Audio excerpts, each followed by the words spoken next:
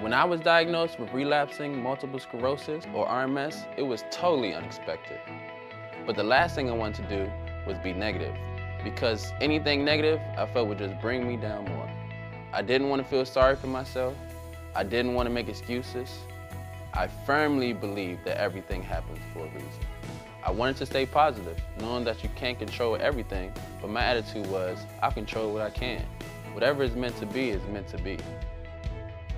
I have been pursuing my goal of playing professional basketball for as long as I can remember, and will continue to do so for as long as I can by tapping into my inner fighting spirit.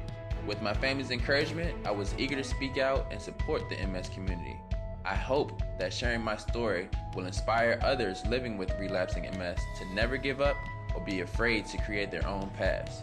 It might not always be easy, but you should try to find your own personal inspiration to help with your MS journey.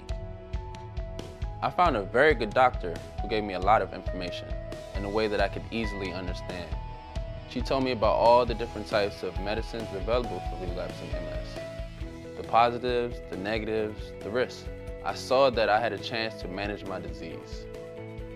It sounds like a cliche, but it's true. Never give up. Anything is possible. If you have relapsing MS, you don't have to conform to what society says or what other people say. You can create your own path, and your personal inspiration can help with your journey. I love what I'm doing with my life, and I love my family. This is my focus. This is what I need to do. If you or someone you love is living with relapsing MS, visit msinspiration.com to submit your story of inspiration for a chance to win tickets to attend a sporting event with me and for your story to be featured on the MS Inspiration website.